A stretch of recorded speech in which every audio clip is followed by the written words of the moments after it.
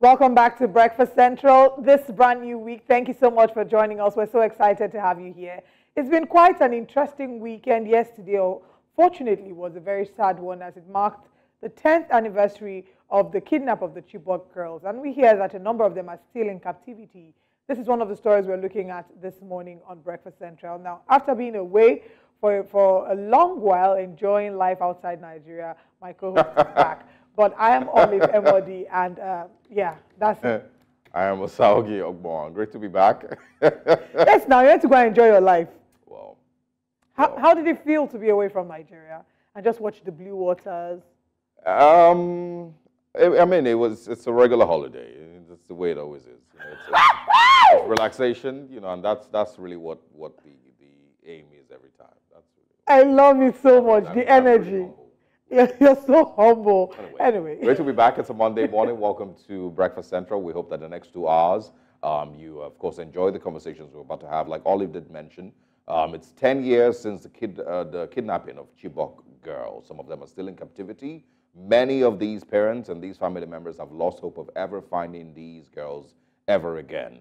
Those, of course, who have been victims, who became victims beyond just the kidnapping, still have stories to tell from the incident 10 years ago. The person who was governor in that time when the kidnapping happened currently is vice president of the Federal Republic of Nigeria. And so many questions need to be asked with regards to the Chibok kidnapping and, of course, what Nigeria has been able to do for itself security-wise post the kidnapping. We will talk about some of these things in detail sometime during the show this morning. We need to remind you to also join us on our social media platforms at News Central TV. We also have Dashin Usman joining us with Breakfast Headlines. Good morning, Dashin. Good morning, Olive. Well, I only see Olive right now because, Osarogie, I don't think your absence was missed too much because you came back empty. So. Well, Dashin, you're probably not very excited to see Osarogie back. No, he didn't come with anything for me. He didn't come with anything for me, sir. No. So he's just resumed work. Yeah. I'm pretty sure what he came with is in the car, and after the show, he will share it with all of us. If nothing is shared by today, then tomorrow we'll declare problem. By the way, it's good to have you back, Osarogie. Thank you very much. Great to be back. Well, I want your thoughts on 10 years post the Chibok kidnapping. What are the first things that come to mind?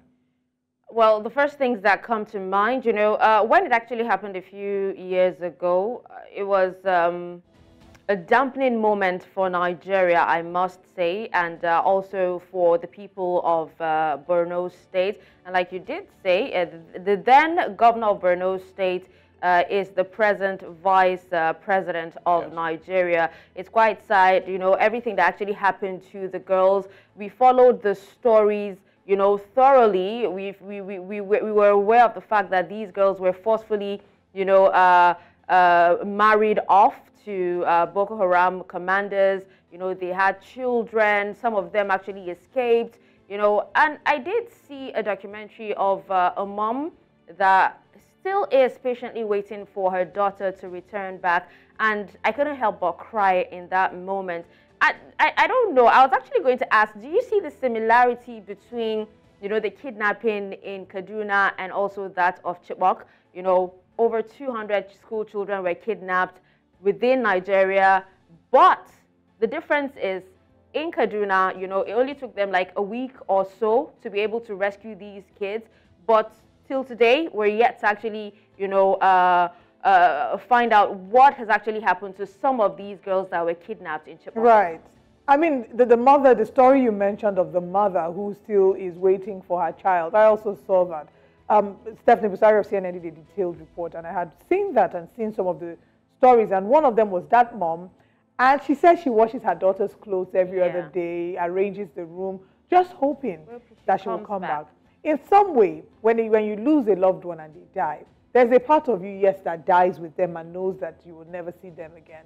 But just living without that closure of knowing if your child is alive or your child is dead, of knowing that they are probably somewhere being abused, of knowing that they probably have forcefully been married, or they've been totally brainwashed. Is the deepest form of heartbreak any parent has to deal with. Yes. There were several reports of these different women in that report.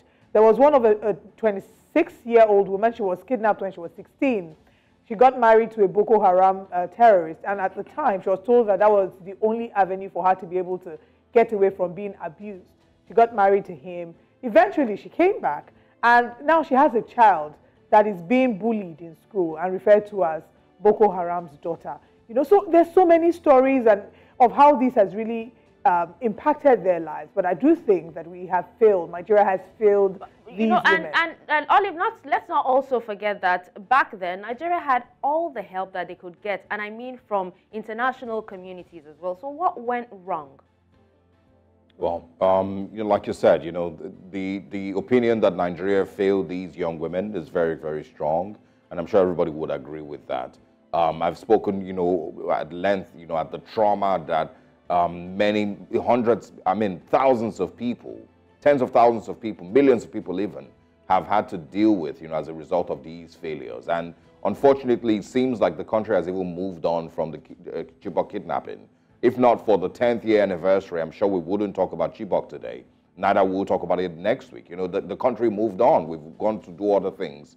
And of course, you know, we still remember that as of 2023, 2024, there are still mass kidnappings in Nigeria. So it doesn't even really feel like the country got better security-wise. No, it didn't. Or did better security-wise in the last 10 years. I feel that what that did, in fact, was that it set a precedent to let them know that it's actually possible to carry out mass kidnappings, get attention from the country and the world. And we've seen that replicated a number of times, the most recent being the Kuriga kidnapping in southern Kaduna. So there are more of these that have been happening. Again, like we say, Nigeria has failed these women, and Nigeria has continued to fail our young people. We will not stop talking about these stories and hoping that one day these families can be reunited once again. Dashan, thank you so much for joining us. We'll have you bring us breakfast headlines shortly. Hello and welcome to Breakfast Headlines. I'm Darshan Usman. Now, the headlines begins in West Africa, where Chairman of the Nigerian Labour Congress Political Commission, Comrade Titus Amba, has expressed deep concern over the turmoil gripping the Labour Party, emphasizing that the party's founding principles extend beyond mere electoral contests. Amba, represented by Professor Theophilus Ndubuaka, at the Commission's meeting with stakeholders to rebuild the Labour Party, stressed that the party stands as an ideological movement dedicated to promoting good governance and accountable political leadership. Consent judgment was recognized by the immediate past leadership of the Labour Party as a fulcrum for the reorganization of the Labour Party, especially given the long-drawn crisis that has bedeviled the Labour Party and scuttled her progress. The crisis in the Labour Party is unfortunate, and this development in this party is also inconsistent with the ideals of the founding fathers of the Labour Party, which was established as a political... The Socio-Economic Rights and Accountability Project has directed its focus squarely on President Bola Tinubu, urging him to shed light on Nigeria's loan agreements dating back to 1999. In a statement released on Sunday by the organization's Deputy Director, Kolawole Oluwadare, SERAP called on President Tinubu to compel relevant government agencies to provide copies of loan agreements secured during the administrations of former Presidents Obasanjo, Yar'Adua, Jonathan, and Buhari. The Federal Road Safety Corps has issued a warning regarding false recruitment notices circulating online. Now, since April 4th, 2024, a deceptive recruitment notice has been making rounds on various online platforms, enticing potential applicants with promises of opportunities within the FRSC. However, Corps Marshal Dauda Biu, through spokesperson Jonas Agu, has stepped forward to clarify the situation, urging the public to disregard these misleading claims. The Federal Competition and Consumer Protection Commission has issued a stern warning to business across the nation amidst concern over arbitrary price increases. In a statement released on Sunday, the FCCPC made it clear that it will not tolerate any form of price fixing. It emphasized the detrimental impact such actions have on consumers' financial well-being and the stability of the nation's economy. And let's head to the east of the continent, where heavy rains and flooding have killed at least 58 people, including children, in Tanzania since the beginning of April. April marks the peak of the rainy season in Tanzania. On Friday, 8 school children died after their bus plunged into a flooded gorge in the north of the country. A volunteer in the rescue operations also died. In Central Africa, about 15 civilians have been killed in weekend attacks in the Beni region in the Eastern Democratic Republic of Congo, in new attacks blamed on ADF rebels affiliated with the Islamic State. 14 civilians were said to have been killed on Friday in several places in the neighborhood, as new attack targeted another on the night of Saturday to Sunday, leaving 2 more dead.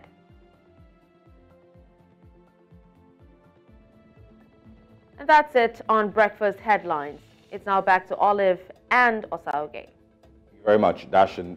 Interesting stories as always. I've seen the one with the FCCPC asking Nigerians to report irregular or unfair pricing. I don't know how that's going to work out, because many Nigerians, first of all, don't expect that the price of goods and services, would ever reduce. They usually say once things go up in Nigeria, it never comes down. It just stays that way. Yeah. There's those who have also been calling, for a reduction in the price of goods and services because, of course, the dollar is no longer 1,700 to 1,800. There's those who have responded by saying that, well, the goods that were bought at 1,700 or 1,800 need to be sold, first. But it will take a while, I believe, for prices to balance out. And, for people to be able to somehow, some way, find fair pricing with goods and services and the price of foodstuff. I agree. And I think that let's give it, say, like a month or two for things to normalize, because I do agree with the perspective of those who say if they bought goods and services at the price of 1,700, 1,800 naira to $1, you don't expect them to then reduce it to the current reality of 1,001, because that'll be a loss to them. But let's not also forget that, other, traders also use the excuse to... They use what? They use the excuse of, buying it at a very high rate, even if they didn't actually, get more money from Nigerians. I mean, we can't really escape that, to be honest. People would always take advantage of situations. It's a situation now that I don't know how we can regulate. But I think the one thing we can do is say give it a little more time. Say but like should they be warning, or should they, go into town and, make sure that, some prices... I don't think it's that easy, right? Okay. So if it is for like major industries, FMCGs and the likes, maybe you can. But for the woman who's selling eggs in the market, you can't tell her how much she should sell her eggs. Because you also do not know that transportation has reduced for her to move her goods from the farm to the market where she sells it. It's the same thing with those petty traders, SMEs across the country. Their realities, you cannot dictate for them, and you can't force them to reduce prices, because, there's different, pathways through which those prices, are gotten, and like I said, you're not going to tell, mama who's selling corn or selling eggs or selling rice that, she needs to reduce her prices. She knows what she's dealing with, to be able to get those things to the market and make some profit, or the other. Transportation prices haven't reduced. I haven't seen that. And petrol price hasn't reduced either. And these are some of the factors that affect. With 10 naira. Very funny. Anyway, all the best with us. We hope that we all have to do this collectively. The one thing I must applaud them, though, for is the supermarkets have now started to put the pricing. So you already know, because before now, you can pick something and you don't know the price. But they have started to put the pricing back on the racks. But we'll keep following up with the story. Thank you, Dashin. See you at 9 a.m. Thank you, Asaf. All right. And now to our top stories this morning. Remember to continue with us on social media at News Central TV. And if you have to leave your house, not to worry, we have you covered. You can stream live on YouTube at News Central TV. We'll be right back after this break.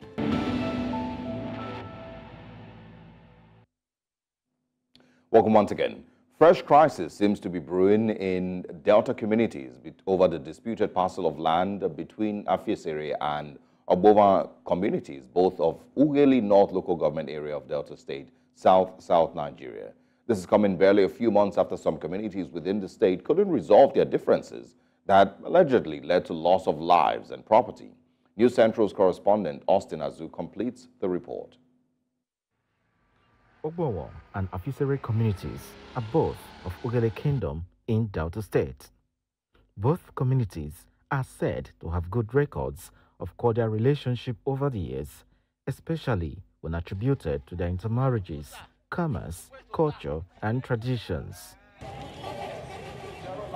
Leaders of Ogbonmwan community have converged on this hall to address the recent developments in their area. They accused a neighboring Afiesere community of erecting 2 signposts at the center of their community with inscriptions as "Welcome to Afiesere Extension, Goodbye from Afiesere Extension." It is indeed not only worrisome, but also highly provocative that the Afiesere youth pull down the signboard of Ogbonmwan Secondary School and in its place erected their second signboard. However, by the special grace of God, Ogbonmwan youths who were visibly angry were restrained by elders of Ogbonmwan community from confronting the Afiesere youths while in the process of erecting the signboards. All efforts made by the elders of Ogbonmwan community to resolve the issue through dialogue with Afiesere people have so far proved abortive. Meanwhile, Afiesere community leaders have revealed that the people of Ogbonmwan are customary tenants in their community, as they denied having any land disputes with her neighbor, Ogbonmwan. The ancestral home of the Ogbonmwan community is located between 2 to 3 kilometers from the present-day Ogbonmwan community. The pertinent question is that, is it wrong that Afiesere community secured their land by erecting a signpost on their land? To avert another land dispute-related crisis in Delta State, it is expected that the state government would activate all mechanisms to urgently intervene in the pending crisis between both communities. In Ughelli, Delta State, for News Central, I'm Austin Azu. Thank you very much, Austin, for that report. Now, let's move away from Ughelli to something that happened 10 years ago. What was meant to be a final examination in physics at the government girls' secondary school in the town of Chibok, Borno State, Nigeria, on the night of April 14 to 15, 2014, ended up leading to the kidnapping of 276 girls. Out of the numbers kidnapped, 57 escaped captivity after jumping from the trucks on which they were being transported. About 107 of the girls were later released, 16 were rescued by the military, and 96 are still reportedly missing. Meanwhile, the Murtala Mohammed Foundation, MMF, says that 10 years after the abduction of 276 girls from Chibok Girls Secondary School in Borno State, 21 of the affected abductees so far released came with 34 children. Johansson is here this morning and is joined by Dr. Aisha Mohammed Oyebode, who's the CEO of Murtala Mohammed Foundation. Good morning, Johansson. Well, thank you so much, Oliver and Osarogie. Well, this morning I will be joined by Dr. Aisha Mohammed Oyebode. Now, she is part of the persons, the human rights activists who have been at the forefront to ensure that the Chibok girls are brought back. Thank you so much for joining us. It's been 10 years since the abduction of 276 girls from their secondary school. Can you share with us what thoughts this brings back to your mind, looking at 10 years later?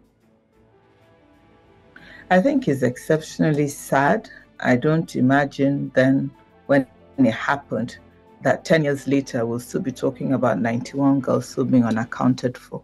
I think that is what is frightening about it. I feel that if 10 years after we could categorically say this is where the 91 girls are, give or take, without being, exact, then there will be a sense that we've actually come to grips with the situation. We're behaving exactly 10 years later the way we behaved 10 years ago. Everything seems to be in a state of flux, you know, and it's almost like we're winging the situation as we go along. We don't have a post-abduction protocol.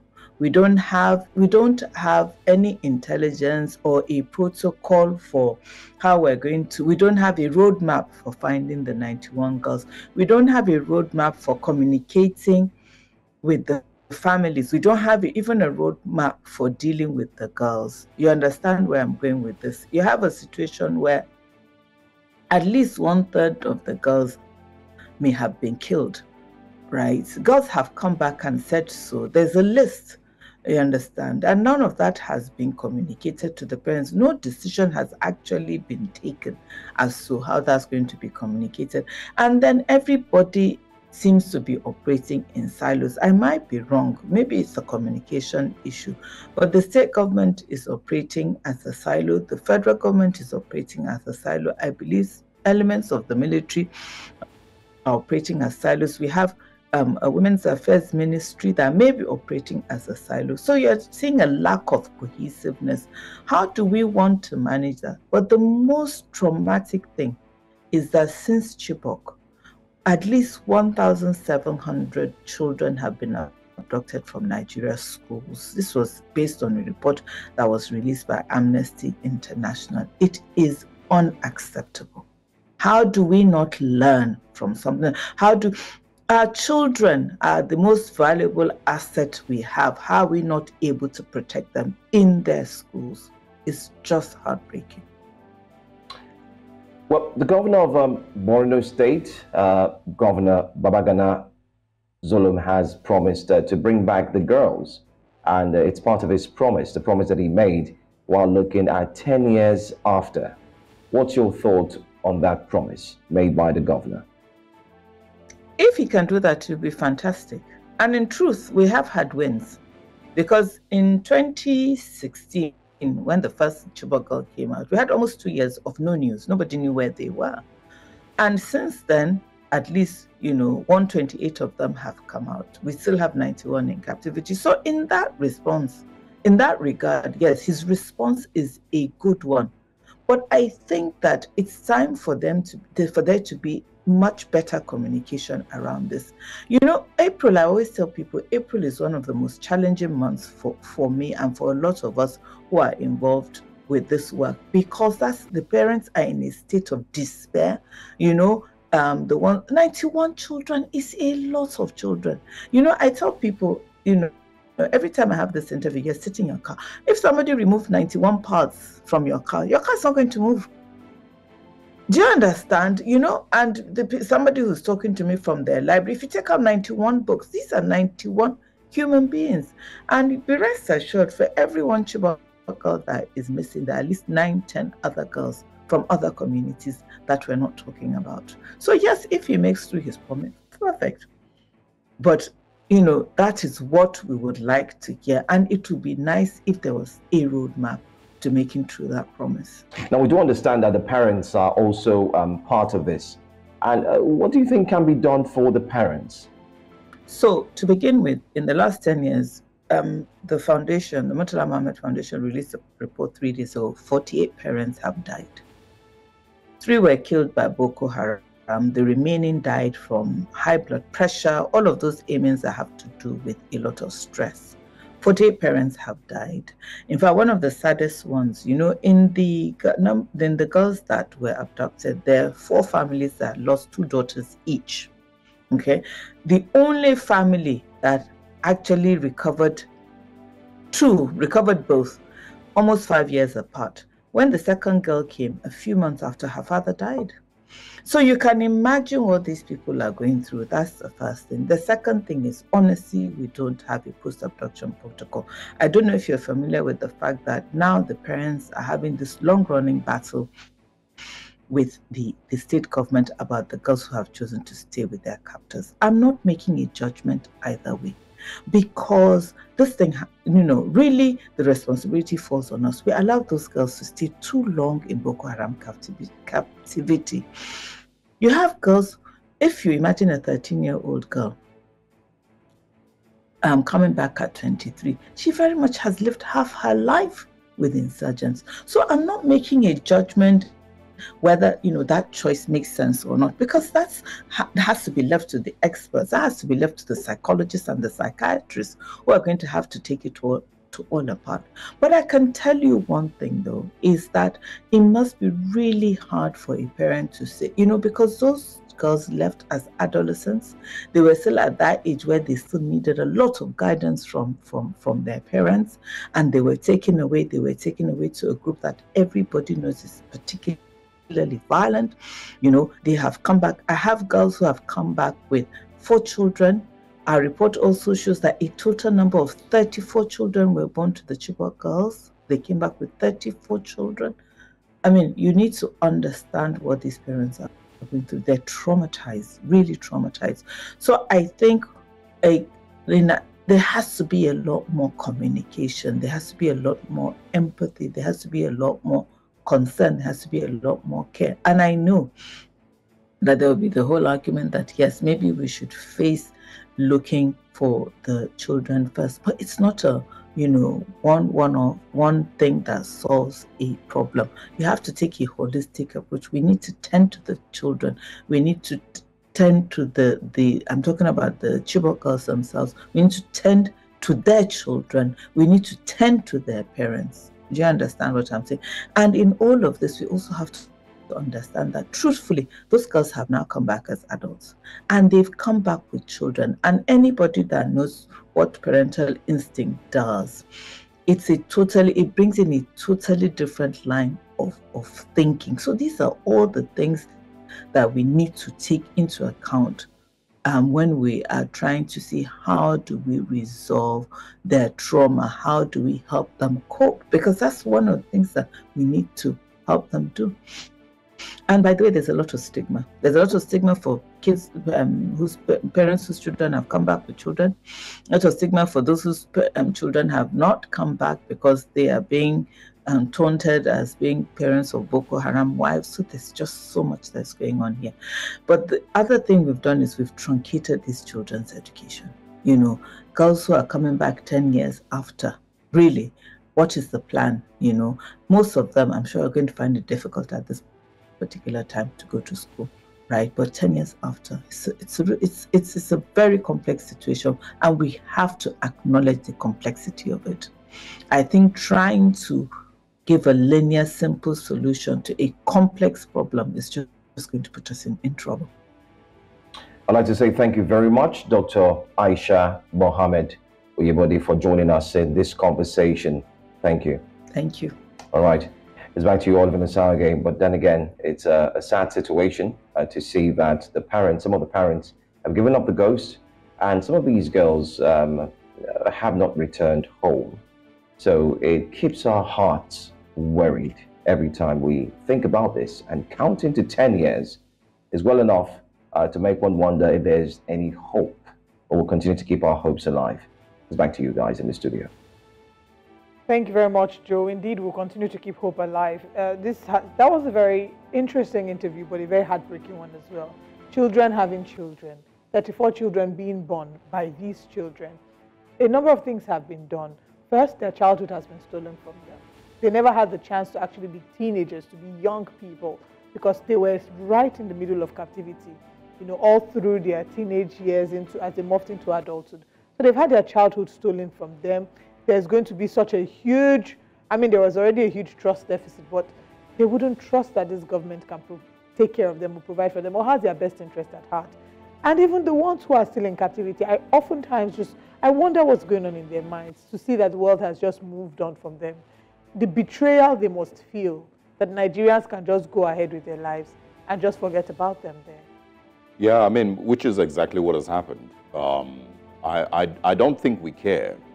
I feel, and this is maybe not the TV-friendly thing to say, but it's the truth. I don't think we care as a people. As Nigerians, we don't care.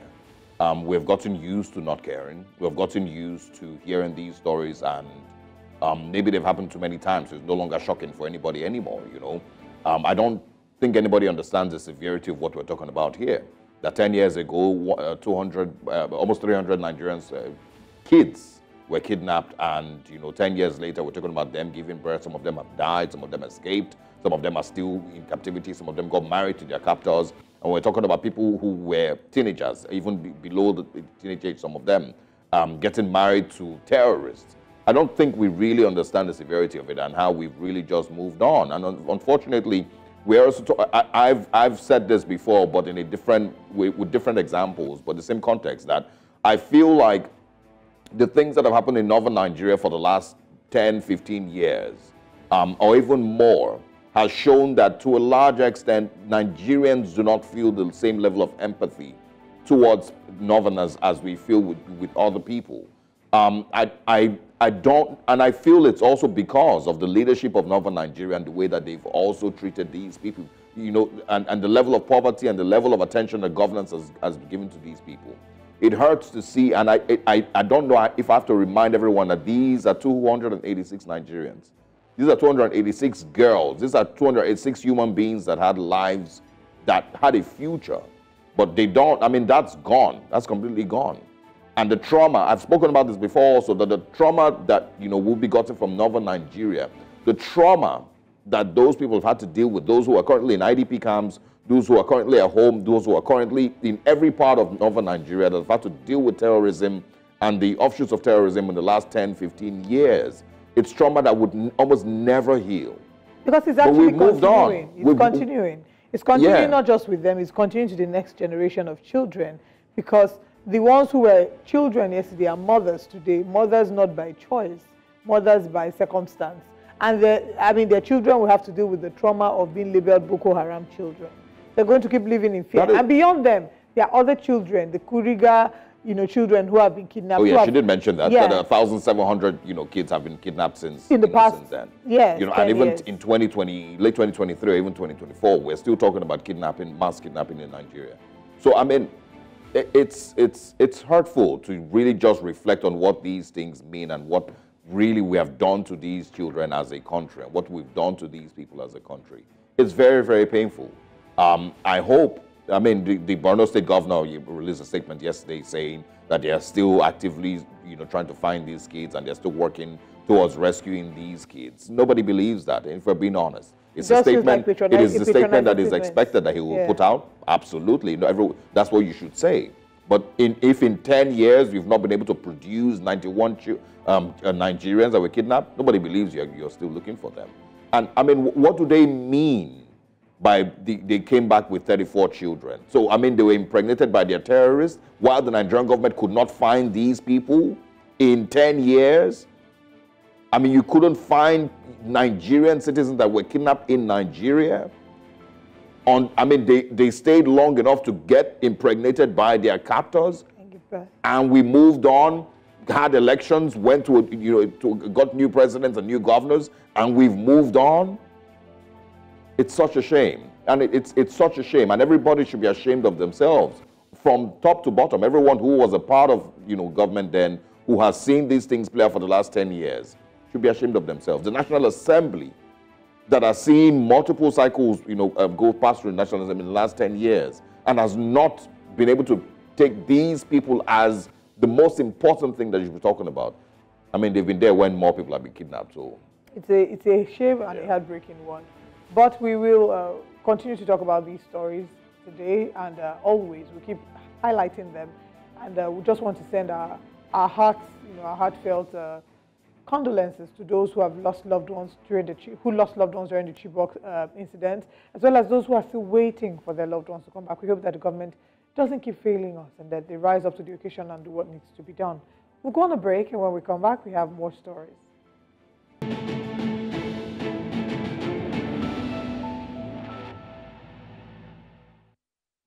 It has been months of back and forth concerning the demands of the Nigeria Labour Congress, NLC, and the Trade Union Congress, TUC, on the minimum wage. Over the weekend, the Organized Labour Union issued a fresh 615,000 demand as the new minimum wage for Nigerian workers to the federal government to absorb the economic realities affecting citizens and the country. The union says the current minimum wage of 30,000 naira can no longer cater for the well-being of an average Nigerian worker, adding that not all governors are paying the current wage award, which will expire by April, 5 years after the Minimum Wage Act of 2019 was signed by former President Muhammadu Buhari. The act is to be reviewed every 5 years to meet up with contemporary economic demands of workers.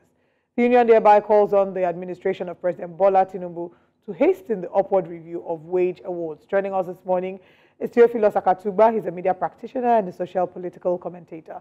Good morning. Thank you for joining us. Good morning. It's a pleasure to be here. All right. It's been quite a journey with the Nigeria Labour Congress, demanding and rightfully the increase. Many would argue that's rightful, the increase in the minimum wage, seeing how the cost of living has increased on all fronts.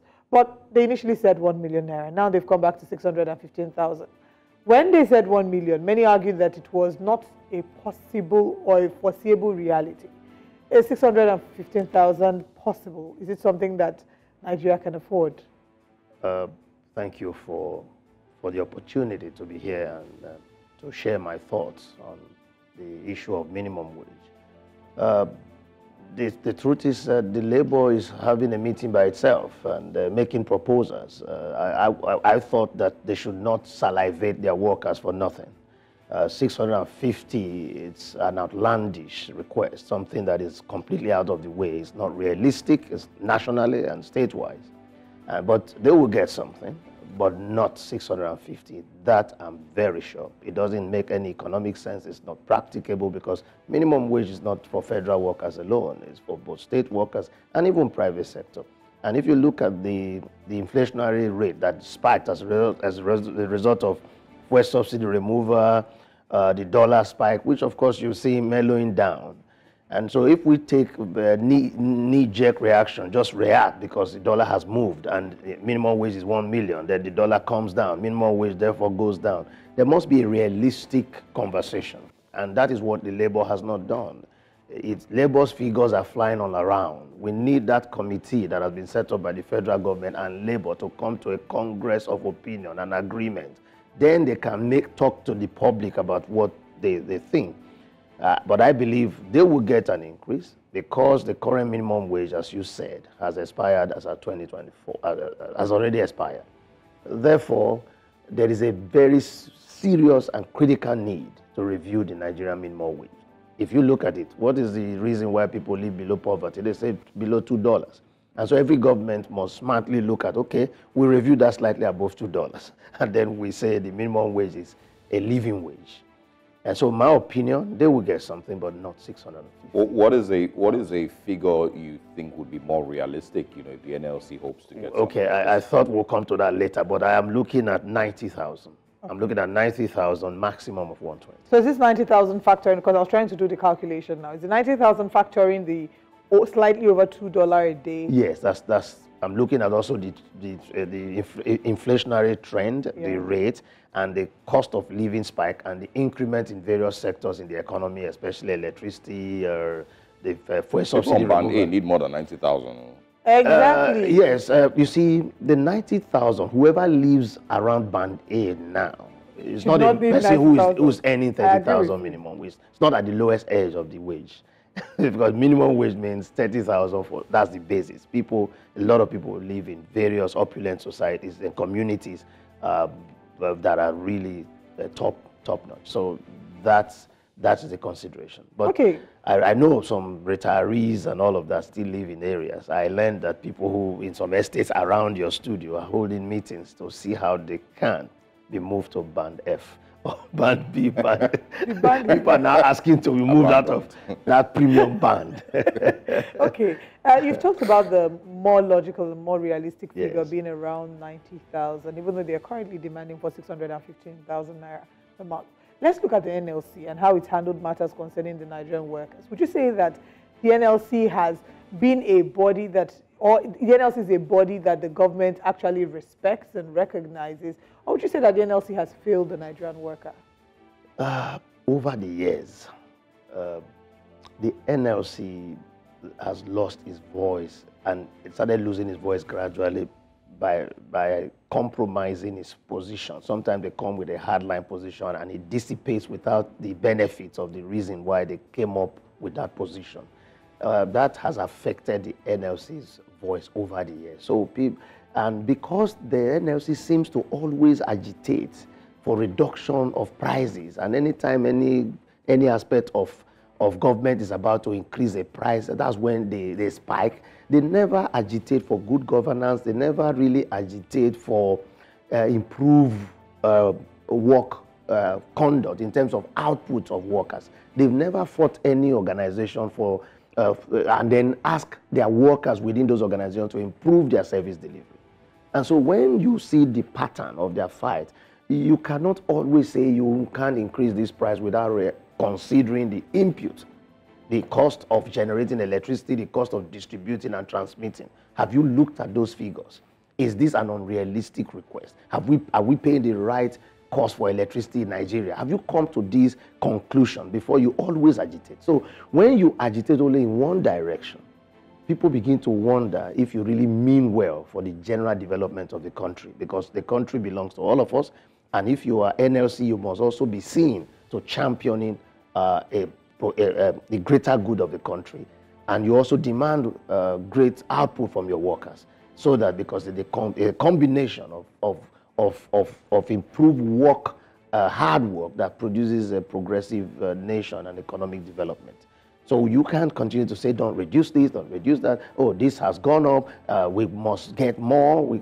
You keep asking for more. But what are you putting on the table for Nigerians to appreciate?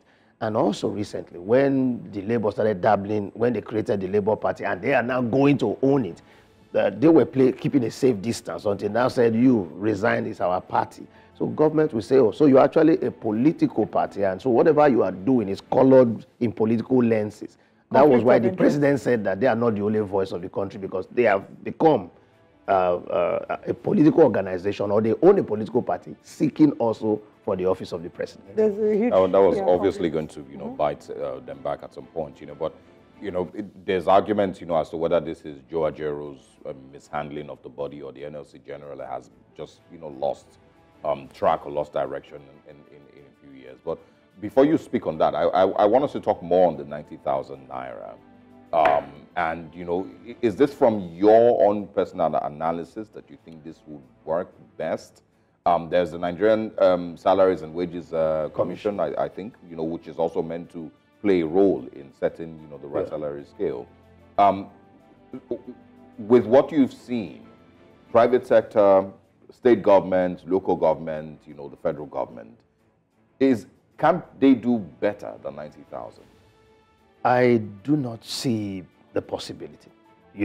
First of all, Nigeria, you have to generate the revenue before you can spend.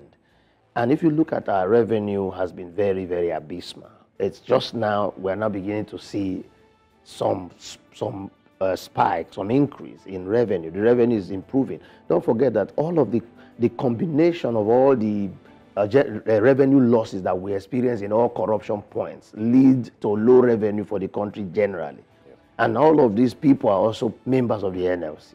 And so there is a very big need. You see, many states, if you approve 90,000 today, I can assure you, more than half of the states in Nigeria will struggle. And this is why some school of thought believe that there should be a national benchmark, but every state should be allowed to tinker around the national minimum wage based on their capacity.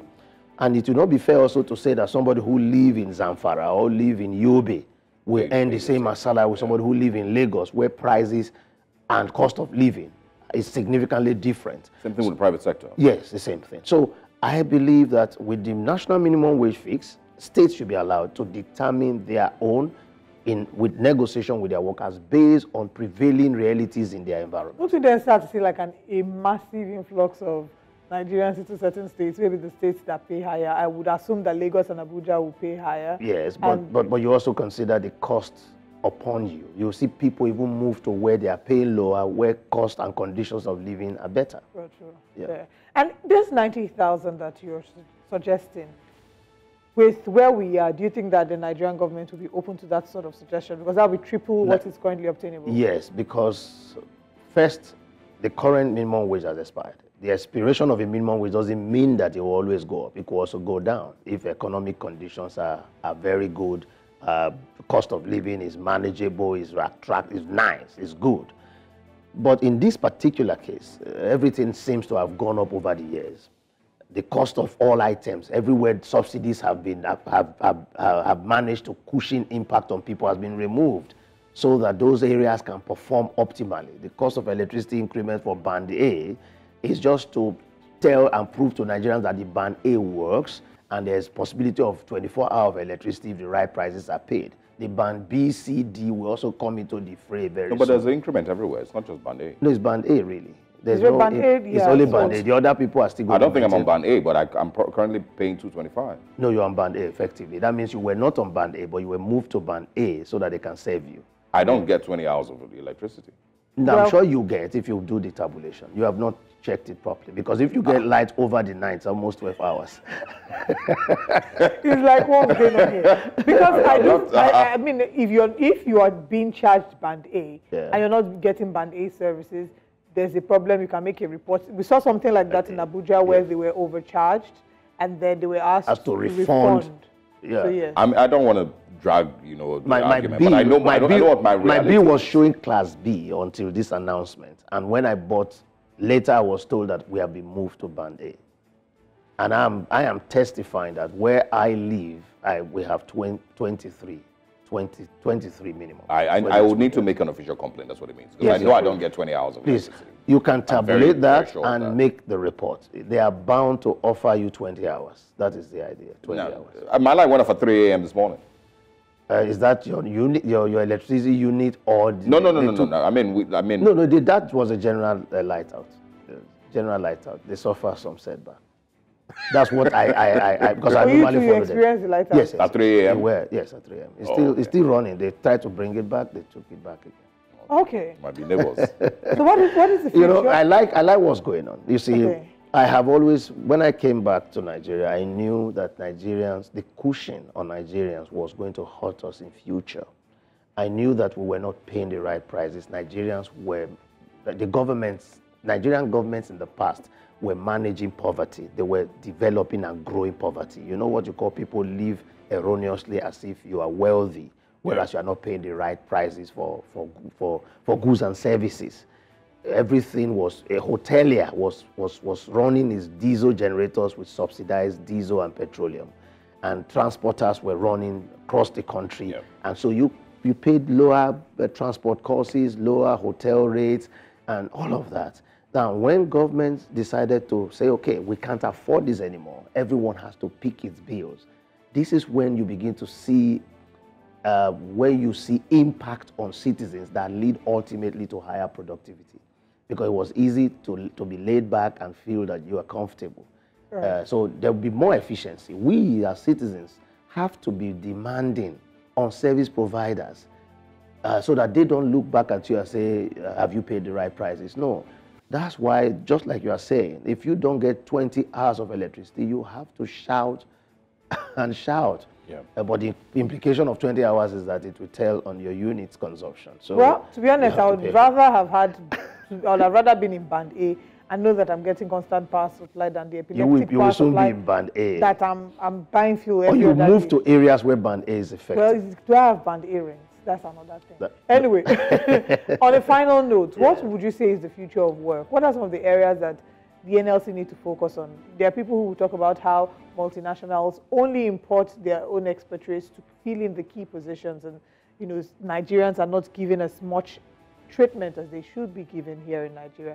These are some of the complaints we hear workers talk about. So what would you say are some of the key priority areas, the priority areas that NLC needs to focus on?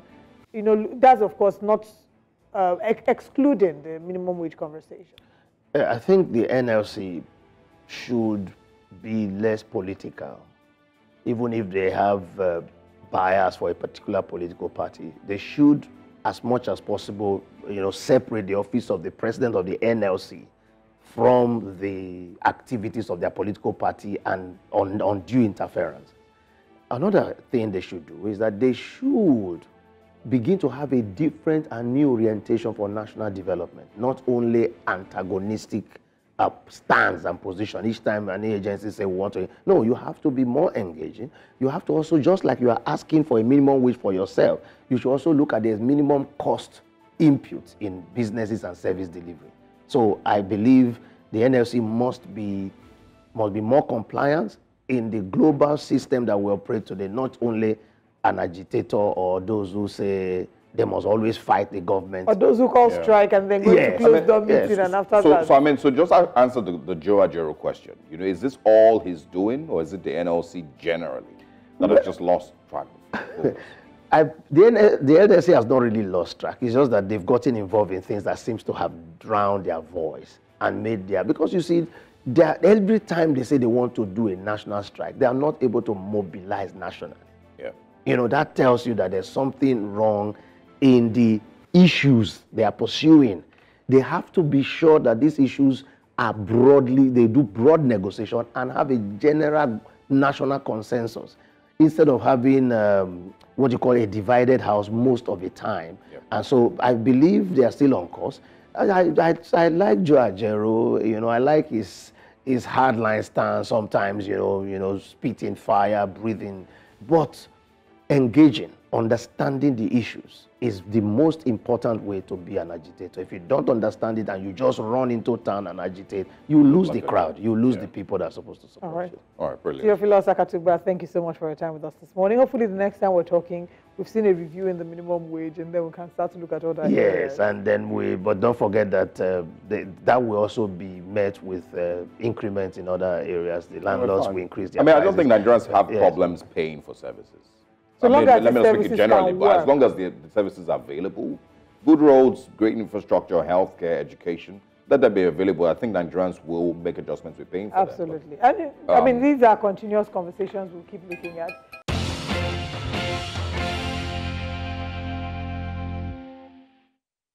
Welcome back to Breakfast Central. Now we take you through the front pages of the newspapers, and we also will open the phone lines for you to call in and share your thoughts on any of the stories that we will be looking at. This morning we have Sunshine in human form. You see what I mean by that. He's a public affairs analyst. His name is Jotun Ojon. It's always a delight to have you. Good morning. You look like the sun. Oh, thank you. And I must confess that I miss being on set. It's like we miss having you. The sun on Bansi. Huh? It's like the sun on Bansi. Okay. He looks like... No, you know what? Okay. I'm not going to... Let's go to the... There's something else I wanted to say, but I don't know if that's... No, I don't think that's appropriate this morning, so I wouldn't say that one. But you do look really good. Thank you very much for joining us. Let's head straight to the papers and see what the front pages are saying. Hopefully we can find some good news. Our first paper this morning is the Daily Trust newspaper. We uncovered more fraud in humanitarian ministry, EFCC. Of course, this is a follow-up from the conversation last week about the number of accounts they're investigating. The say probe of past suspended officials yielded 32.7 billion naira, $445,000 recovery. Excuse me. Investigating abuse of COVID-19 funds, according to the World Bank loan. 19 killed in Ogbonmwan road crash. That's a really sad one. 21 Chibok girls returned with 34 kids. 48 parents die of trauma. We also have here DSS warns El Rufai's ally over Facebook post against Governor Sani. US, EU, others warn Iran-Israel conflict could destabilize Middle East. This has been a very, very devastating update. Like, just seeing how the drama keeps unfolding in the Middle East is really sad, all that's happening there. Oil price may hit $90, I think. That's not quite clear. And Iran summons UK, French, German envoys over stamps. Consumers decry low supply as discos prioritize Band A. Even the Band A is not really giving Band A because Osarogie is supposed to be in Band A and it doesn't even... Which band are you now? Abandoned? I think I'm abandoned. We're yet to see Naira gain. Food prices still high, according to Nigerians. Abducted Zamfara Varsity students, NYSC members, others rescued. So many stories to look at. I think we should start with the one that hits at the Nigerian people first. That will be the top two stories. Consumers decry low supply as discos prioritize Band A. As well as we're yet to see Naira gain. Food prices still high. Nigerians have been excited. We've been seeing a lot of gains in the past few weeks with the Naira. The Naira has, I think it should be about within the 1,100, 1,200 range. Yeah. From 1,008, 1,009 a few weeks back. So it's been exciting times to see this. But Nigerians are complaining because they say what goose up, that the law of gravity doesn't apply in Nigeria because what goes up doesn't come down. So at what point, because the argument that a number of these business people are giving is that they bought their stock when the dollar was 1,008. So at what point is it a reasonable time? First of all, is that a good enough argument? And secondly, how much time is reasonable enough for us to say, okay, you should have sold out everything within that, everything within that purchase, and that prices should then reflect? Okay. I think for Nigerians, you can tell. For other people, maybe you can. Because over the years, one of the reasons why we had this back and forth with the government when dollar was going up was the fact that we came from a background where if anything goes up, it never comes down. So, and thankfully, we have the dollar coming down. But again, the principle of wisdom says that your ability to understand your environment and put critical infrastructure in place that will benefit your people is what wisdom is all about. We have known Nigeria that most often because of our greed level, most often because everybody is surviving, because we do not most of the time believe in the government and we want to build infrastructure around ourselves. So our greed level has increased. So you do not leave a community like that without creating what we call price regulation. Unfortunately, because the Nigerian government is not in business, having price regulation is a bit very, very difficult. For instance, if you leave Nigerians, importers of petroleum product or sellers to determine what the prices will be, by now we'll be talking about 1,200 per liter. The government actually says, oh, you cannot move beyond this level. This is how much NNPC is giving it out, and this is the profit margin. And I think that should go for every nation. If you look at our population, if you look at our diversity, if you look at our religious inclination, one country that comes to mind is India. And one of the things that India did is that they understood the people and they felt that we cannot just leave them to determine what prices of product will be. So there's a peg. In fact, I remember that there are some super malls that you get to that if you give them your ID card as a student, they give you a special price. So I think beyond now, what we should do is to ensure that we regulate our economic system in a way that we know what profit margin is, so that we don't allow people to just Let's quickly speak with Akban, who's calling from Uyo this morning. Good morning, Akban. Good morning. Yeah, morning. Please go ahead. Go ahead, please. Good morning, Osa. I'm calling from Uyo. I want to say that this lighting you're talking about is just total rubbish. I've not had light. To be very honest, I've not had light. Do you know what band you fall under? Band A, B, C, D, or E? What band do you fall under? I don't even care about the band anymore. I don't care about the band. Band A, band B, I don't have light. So it is total rubbish. I mean, how long are we talking about now? Have you not had light this year at all, or has it just become worse? I can't even count the number of times I've had light this year. Well, well, sorry to hear that. You know, it might be a thing that you need to. I don't tire. The whole of you, I don't have light. That's all.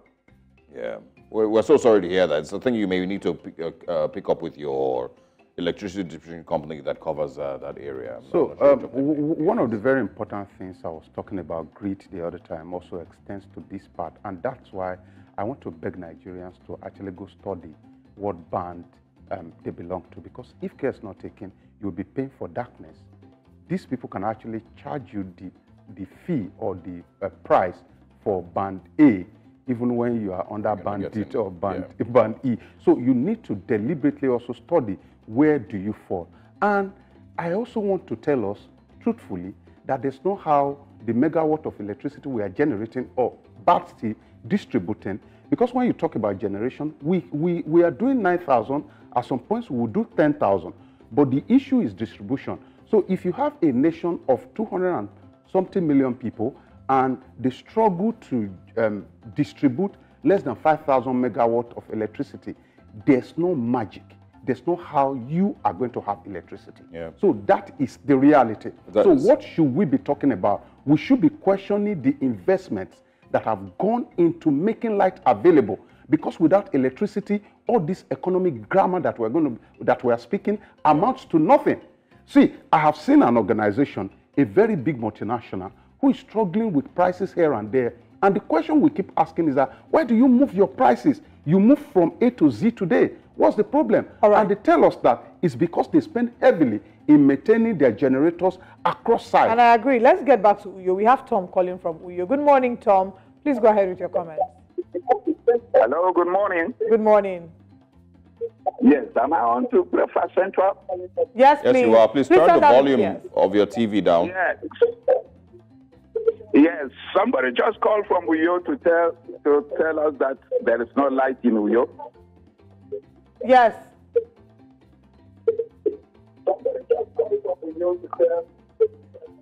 Tom, can you please turn down the volume of your TV set? I think that is a lie. Okay. The person is not being truthful because maybe... Yeah. It's a lot easier if your TV volume is down before you call. You know, it saves us some time also, and helps you also get through to us. We're going to go back to Mr. Ojon, but in the interest of time, because we also need to address other issues. You know, there's also the EFCC case that's on the Daily Trust there that I'd like that you speak on. They put out a long statement yesterday, you know, about monies that have been recovered from, you know, the Humanitarian, you know, Affairs Ministry, Beta Edu, and, you know, others, you know, and their names, and also spoke about the Bobrisky case, you know, reactions. Okay, so all of this, aside the Bobrisky case, points to one direction, which is greed. Because the essence of creating a humanitarian ministry is to make service to people in need faster. If you've been in government before, you know that government activities actually naturally crawl. So when you have a ministry that attends to humanitarian, because disaster is not going to wait for you.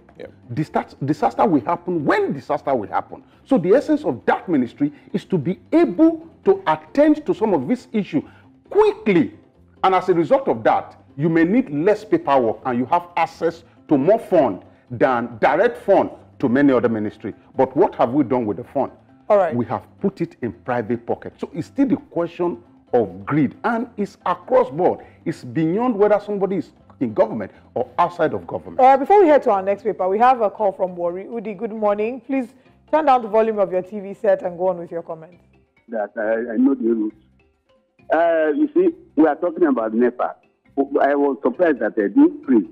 I feel what they have increased, they will meet up with the supply. I mean, worry in my area. If I tell you, 5 days, I've never experienced like it will come, it go. It will come, it will go. When you ask them questions, they will say the national grid is not bringing enough.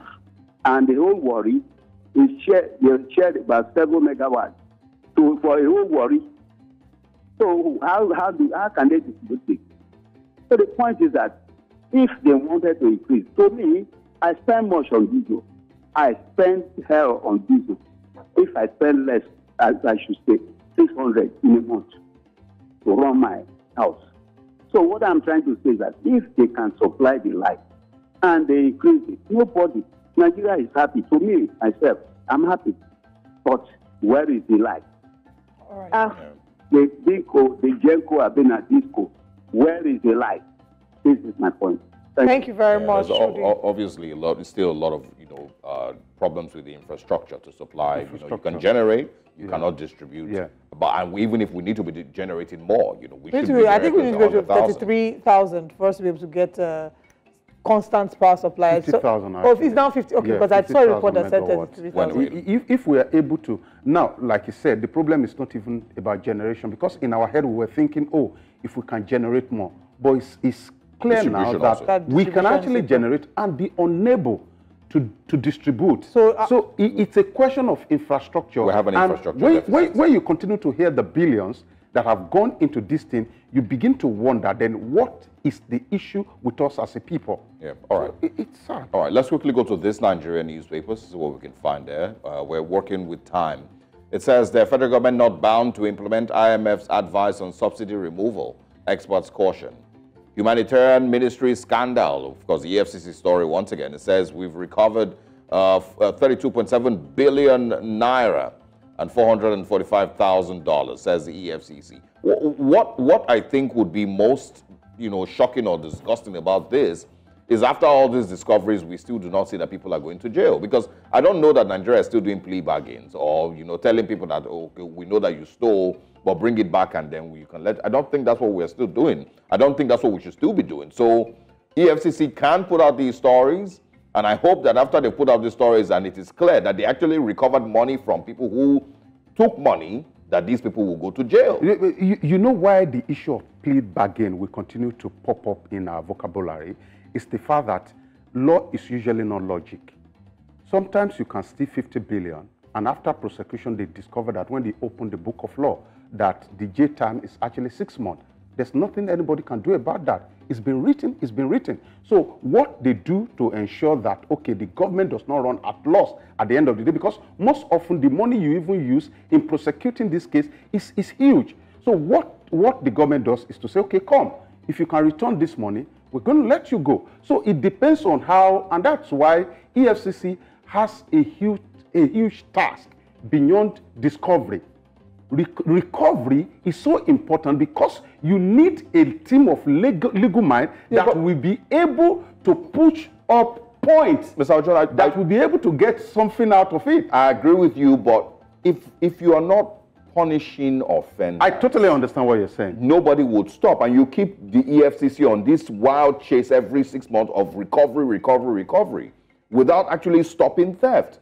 That's where the problem is. And if you say that, the problem is, 6 months might be the jail time, if I have 32 billion that I stole, I'll go to jail for 6 months and keep my money. I'll come out and ball. Exactly.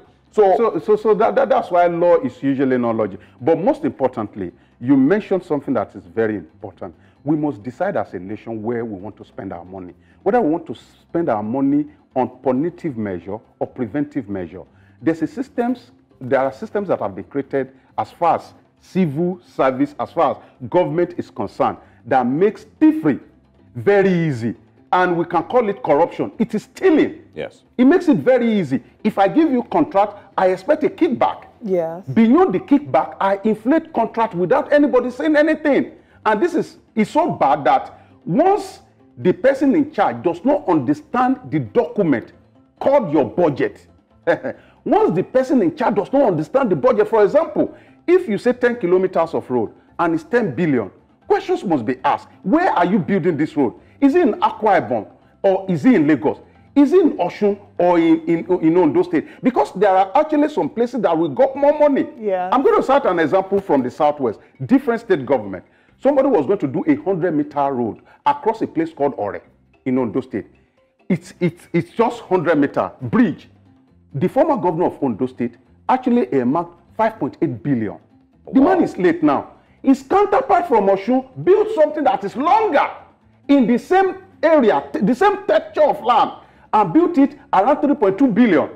But nobody is asking questions. We all go to church to say, oh, he has built something, and everybody forgets about that. So the manipulation of the process, corruption is actually bettered in the process of drafting budget. And once the people that are supposed to look into the budget, starting from the National or the Houses of Assembly, are compromised from the very beginning. And that's why you see they call your committee to come and defend budget.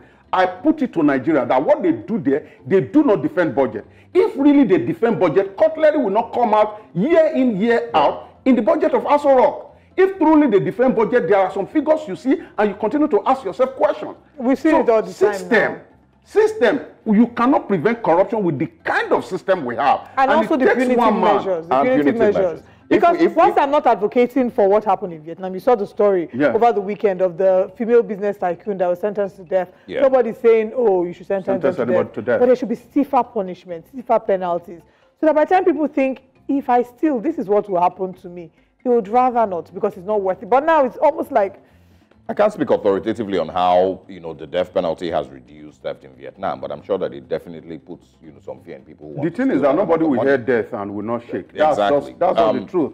And our own case, in all honesty, I keep telling people, when I look at our election process, and people complain that, oh, our legislators are earning too much, I say, no, that's not even our problem. The problem is not the legal money anybody collects. The problem is the illegal money people steal. We have the resources to be able to pay those that are working for us. The amount of money we are paying them at the moment. The election process they go through is so rigorous that whatever they are earning is not much. But it is the stealing that we are concerned about. If we allow our country to blossom, if we allow people to work and have a reasonable take home and nobody is dipping their hand, or we curtail it the way people dip their hands into our treasury, ma'am, Nigeria is going to experience a huge turnaround, overnight turnaround. The pace with which we prosecuted Bobrisky, we can do the same thing with you. In fact, I'm hoping you can speak on the Bobrisky case. Okay, you see, and that's why I said that most often what we call law is not logic.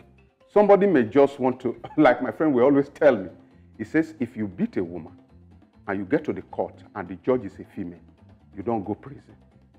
So there are a lot of intricacies that are weaved into every matter you see in court.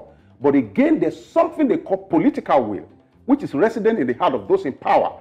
Whether you are sitting as a judge or you are a legislator or an executive person, the way we express it differs from case to case. I don't know what has happened, but I was a bit taken aback, especially when you just say, oh, go on to 6 months imprisonment, and there's no option of fine. And that is not to say that I have supported anything he has done. But again, the way we expedite that should actually be different from the ministry. If we are sure that if the FPFC says it has recovered 30 billion, plus, it shouldn't be so difficult to also have quick prosecution for those people. All our politicians, very, very quick. Exactly. It should be very quick. And one funny thing, maybe I close with this. The way I'm hearing 30 billion in the Ministry of Humanitarian, maybe they actually love listening to Davido's song. So, that's a good one. 30 billion. Let's go to the Guardian this morning. Final paper this morning, the Guardian newspaper. On the front page of the Guardian newspaper, we see the big story there. Sticky prices, poor control, upset consumers despite stronger Naira. Tension in Middle East as conflict escalates and concerns for global markets. APC chief decries alleged funding of party by Tinubu governors. Ekiti PDP berates Oyebanji over 10 fresh appointees into bloated cabinet. 21 Chibok girls returned with 34 kids, report finds. And there are concerns over abduction of, I'll come back to that one. Over 17 million Nigerians currently food insecure, says firm. Wrong timing, misplaced priority for new electricity tariff. We've seen a number of people who genuinely believe that. And concerns over abduction of men for marathon anal sex in Lagos. Well, that was quite a shocker. Maybe we should, I don't know, what is happening? What is happening in Nigeria? I'm a bit shocked. I don't even know that people still have the power to do all of those. and it's a very, very serious case because people have the power to do what now? Whatever it is that we have seen in the newspaper. I mean, that's where they pour Nigeria's anger into now. So when the country has upset you well enough, you have to find a way to let go of all that. In the midst of no light, I was saying it when this government came on board, and I was saying it jokingly that if anybody gives birth, if any of my friends gives birth now, I'm going to give a special kudos because I don't know actually where they get the strength from. It's so sad. But let's talk about how we run our country. Ekiti State gave appointment to 110 new aides. 110 new aides. No matter what it is, 110 new aides, it means that people in government see it as a way of finding food for the boys. People outside of government see it as a waste of resources. And like I said when I was opening, wisdom demands that you know exactly how your people are reasoning. Yep. Sometimes, because of the hardship in the community, you can make things better for your people by walking in the direction of their thoughts. And it doesn't mean that you have stopped leading them. It's just that you want to create hope in them. You want to give them a chance to live again.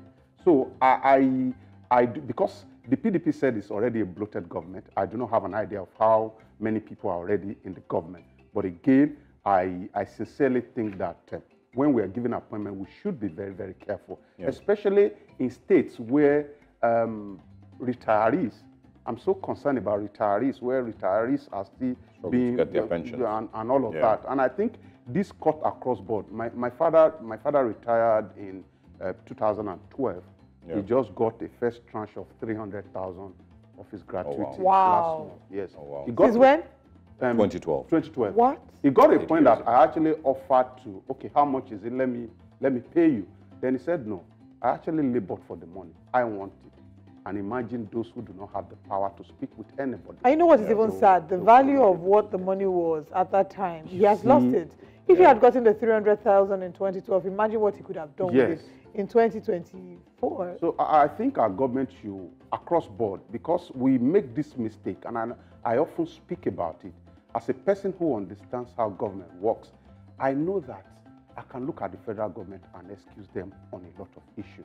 Because some of the things we are holding them responsible for, we should actually be holding our state governors responsible. Every state governor now is almost twice richer than how they were some months back because of the allocation they have access to. They have access to huge allocation.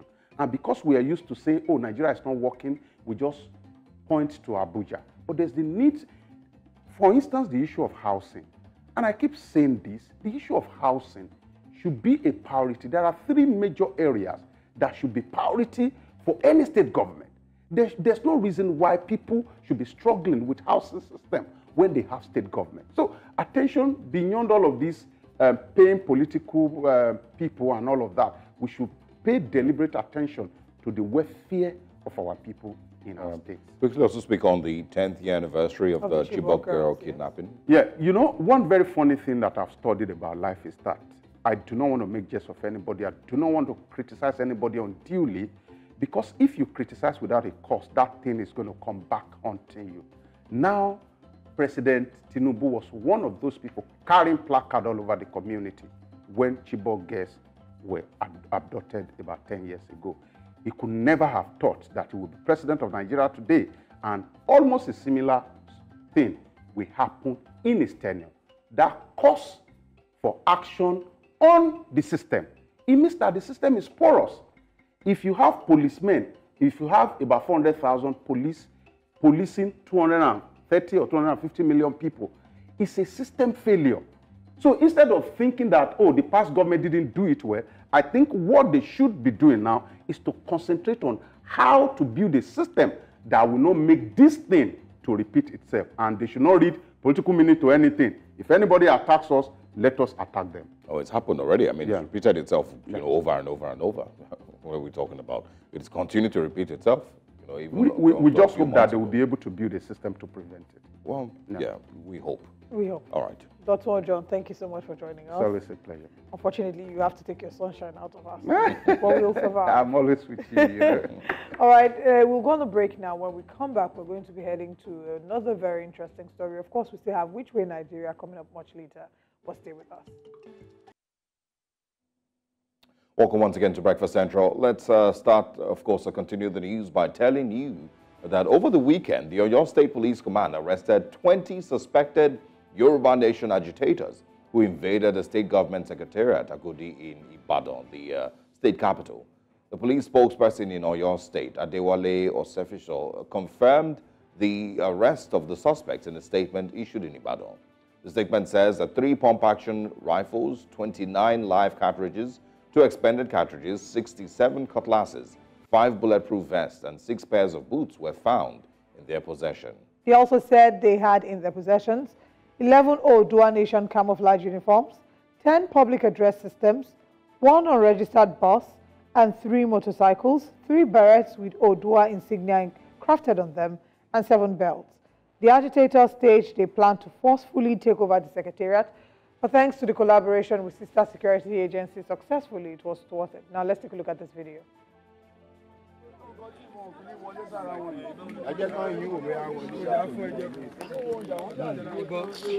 You are useless people, like people are living in peace. You want to cause problems. Say the urban nation. You are mad.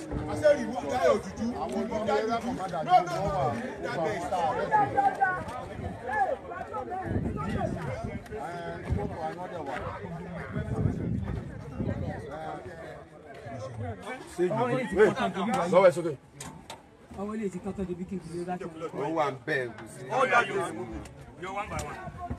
another one. See another one. It's plenty for the body.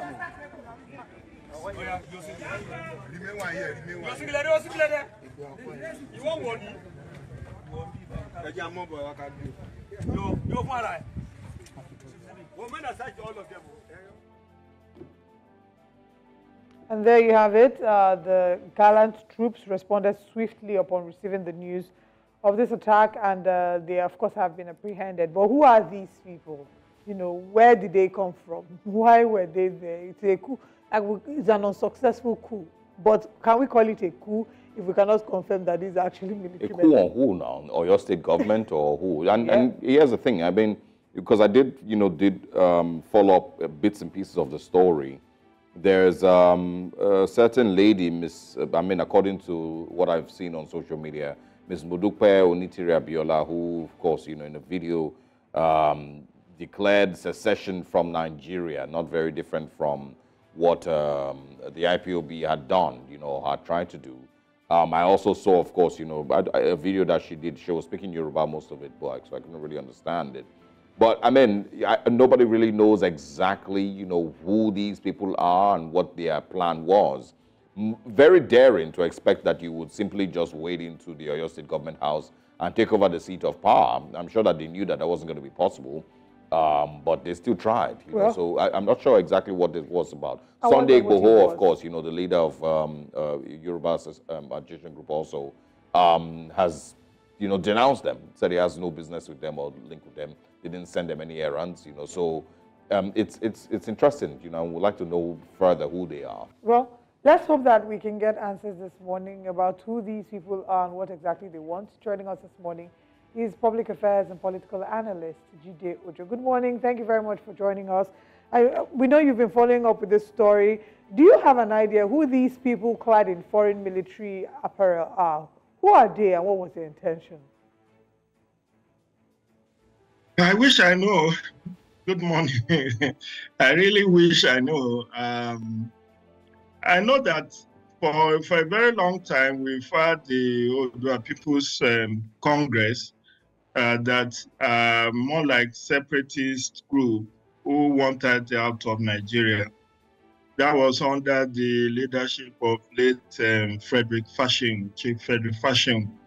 And then we had a breakaway faction led by Gani Adams, who is now the Ààrẹ Ọ̀nà Kakanfò, the Generalissimo of Yoruba Nation.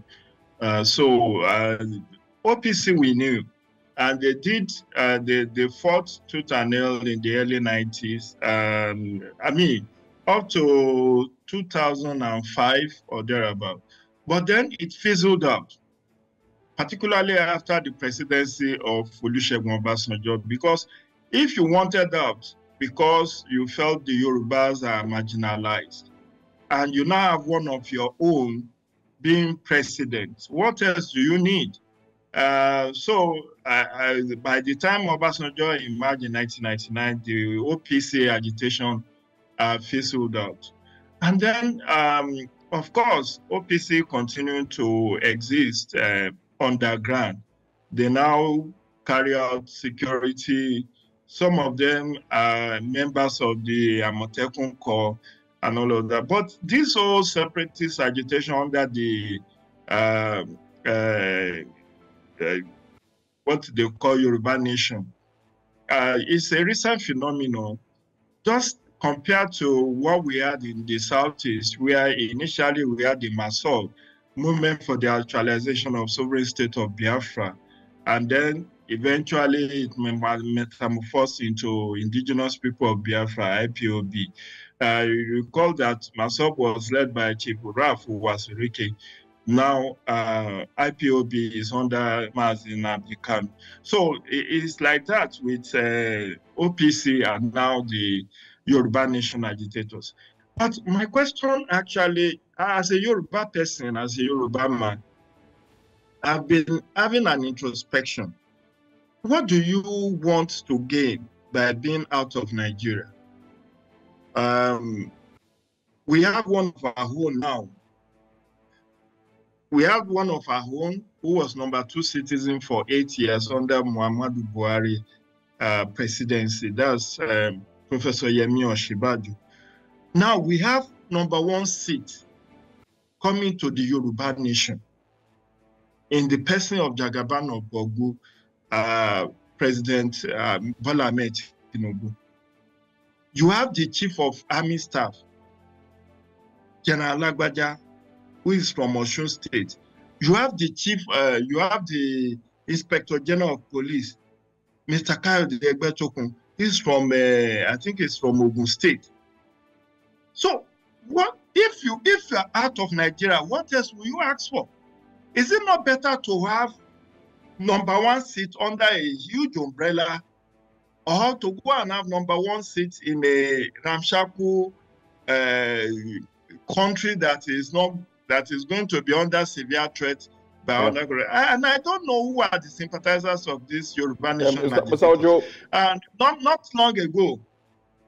Yeah, I was just going to say, I mean, we may not be able to figure out, what exactly they want, but following the story, I did get to see, I mentioned this before, a person by the name Modupe Onitiri Abiola, who is the, self-proclaimed president of Yoruba Nation. I'm not sure who she is. Do you have any information about, this individual, or, about what she might be about? Well, over the weekend, I've seen 2 clips. One, this Modupe Onitiri Abiola, who is the widow of Chief MK Abiola, coming out to say she's one of the brain behind. But I've also seen another guy who claimed to, I don't know whether he's the one that is now the president, who also addressed should I say, address the Yoruba nation. I don't know whether to call it that. But these are just jokers. In truth and in deed, I will blame the security agencies in the Southwest for not ferreting out these individuals and charging them like they did charge Nnamdi Kanu. Because Yoruba, I don't know where they had that referendum that they are made the leaders of Yoruba nation. Or, I mean, we know Afiesere under the leadership of Ayofasoranti of Ondo State. We know the one under Ayo Adebanjo in Ogun State. Afiesere has been there. Yoruba Council of Elders have been there. I've talked about OPC. I never knew who the masterminds of Yoruba Nation are. Initially, I think Professor, what is his name now? This professor, I've forgotten his name. And Chief Sunday Igboho were said to be the brain behind Yoruba Nation. But these two have come out to dissociate themselves in a press statement over the weekend that they are not part of it. So what else will you? And these people relies on charm. Their own thought was that when they go, because of the charm that they are wearing, there is a charm called Afiesere in Yoruba land, that when you wear that charm, you will be invisible to your enemy, that they will not see you. But they were seen, they were arrested. This is the illusion that Eastern Security Network also have, that is making them to perpetrate the havoc in the Southeast. And we need to curb this agitation, because I really don't know what more you want out of Nigerian as a country that we don't have now. We want to take a very short break. Then when we come back, we'll talk about what the possibilities are to nip this agitation from further perpetrating itself in the state. We'll be right back shortly.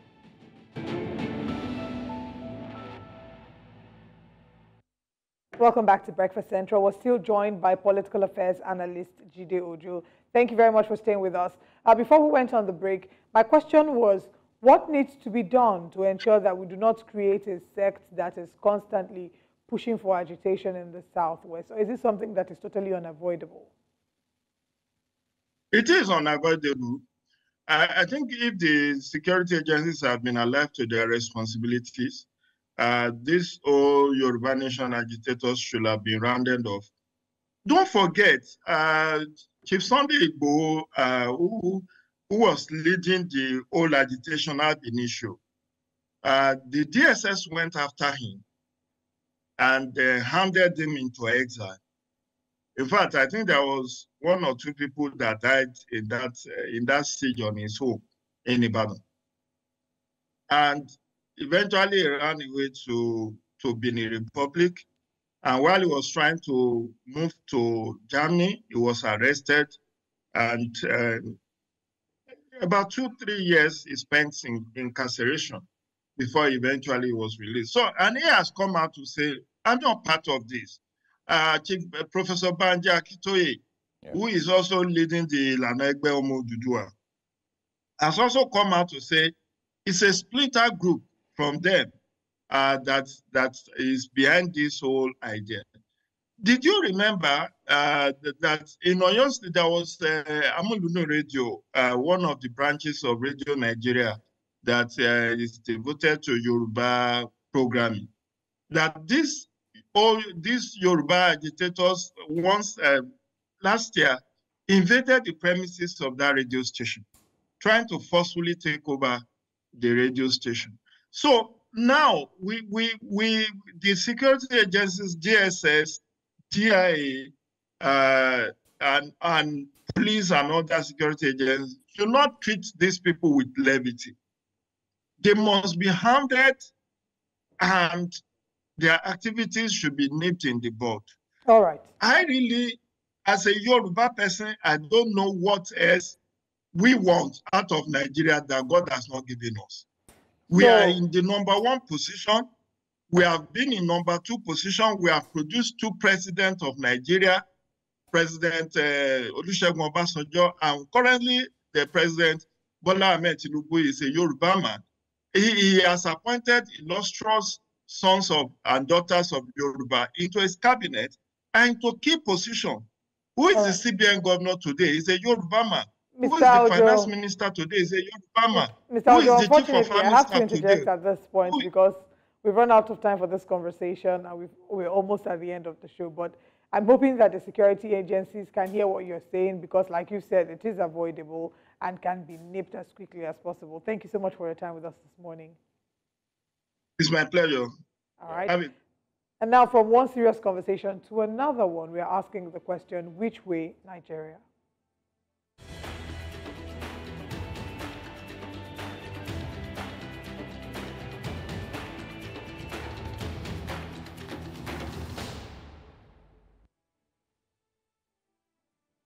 About 2 months ago, investigative journalist and founder of the Foundation for Investigative Journalism, FIJ, Fisayo Shoyombo, began putting out bits of his very shocking and disturbing reports on the alleged activities of men of Nigerian customs, from the alleged involvement in smuggling and assisting smugglers carry out their activities, alleged unlawful seizure of bags of rice and other items in nighttime raids that were allegedly never declared. Good morning, Customs NG, Fisayo used to say every morning. In fact, Nigerians on X got used to seeing those greetings because, you know, they always came with more revelations from his investigative work.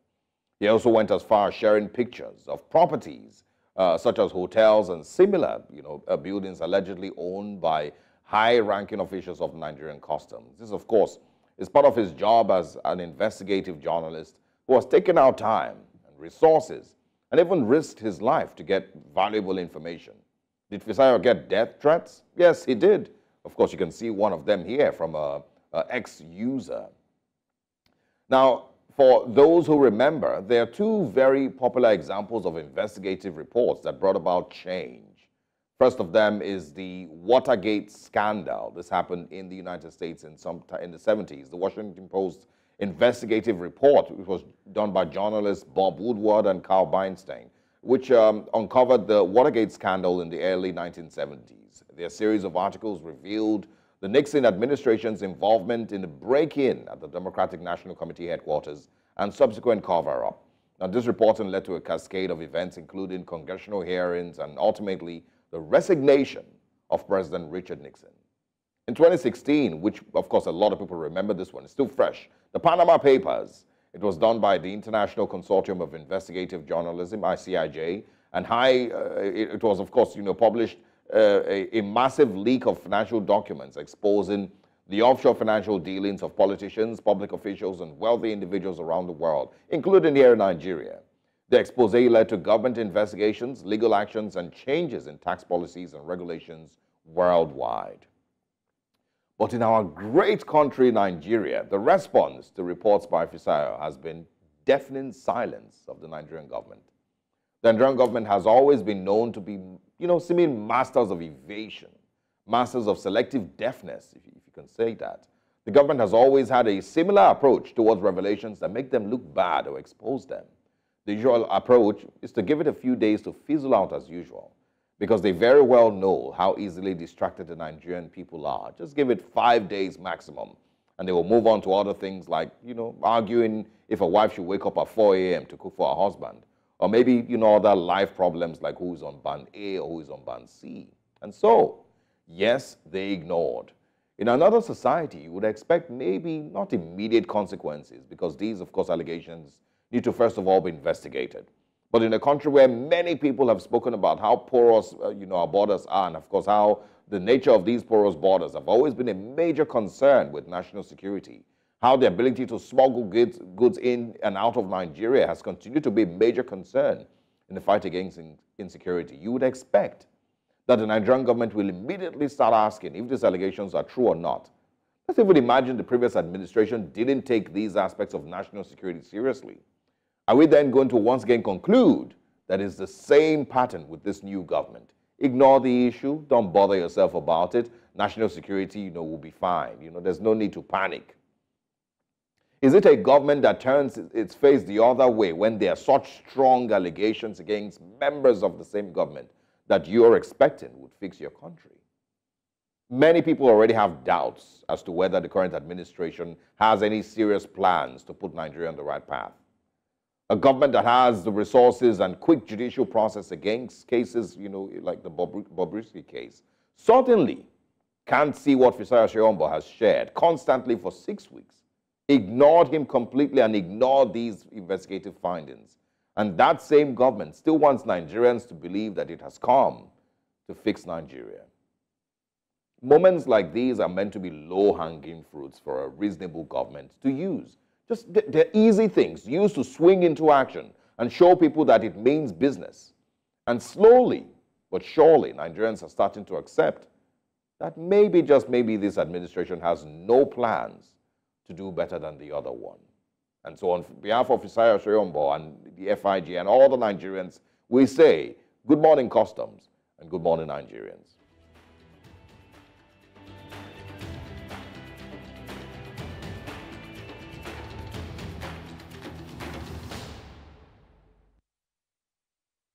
And the good morning is not only to Customs, good morning to Nigeria, to our viewers. Thank you very much for joining us. We'll be back again same time, 7 a.m. to 9 a.m. West African time, every weekday here on News Central. I am Emodi. And I am Osarogie Ogbonmwan. See you tomorrow.